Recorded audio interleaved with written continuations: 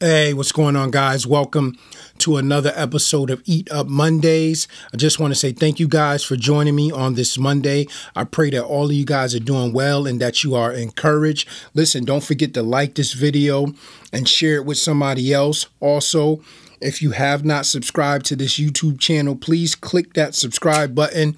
And after you click that button, don't forget to click the bell. It will notify you every time we upload a Eat Up Mondays. Listen, the table is set. The meal is here. So without further ado, guys, let's dig in. Listen, there's just a few words I want to share with you guys today as a reminder, and that will be coming out of Hebrews chapter 13 and verse 8. And this is exactly what it says, and this is exactly what it means. Jesus Christ, the same yesterday and today and forever. Let me read that one more time. Jesus Christ, the same yesterday and today and forever.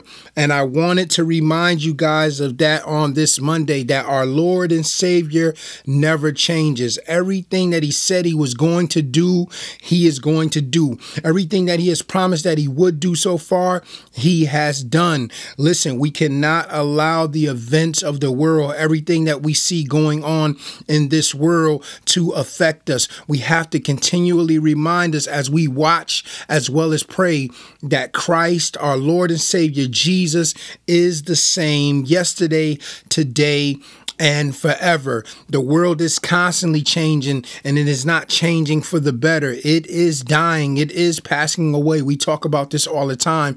But the beautiful thing is that our Lord and Savior never changes, and he has promised those of us that endure to the end that we shall have everlasting life. So I wanted to encourage you guys. I don't care what it is you're going through. I don't care what it is you're seeing. I don't care what it is that they're saying. Remember that your Lord and Savior, Jesus, will never change. He is always going to be the same. So what does that mean? That we are always going to be winning in spite of how anything looks that's going on in our lives. We have to remember that this is not our home. We are just pilgrims passing through, and our Lord and Savior promised to protect us, and that's exactly what he is going to do.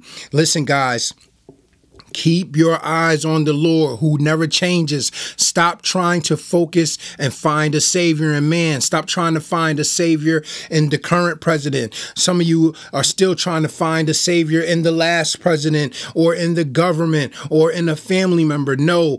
Human beings change because there's nothing good about us, but we have a Lord and Savior who never changes, who we don't have to worry about, acting funny with us. We don't have to worry about when we make mistakes, him turning his back on us. No, he is always the same. He is always there, willing to forgive us, willing to help us, willing to lead us, willing to guide us, always loving us.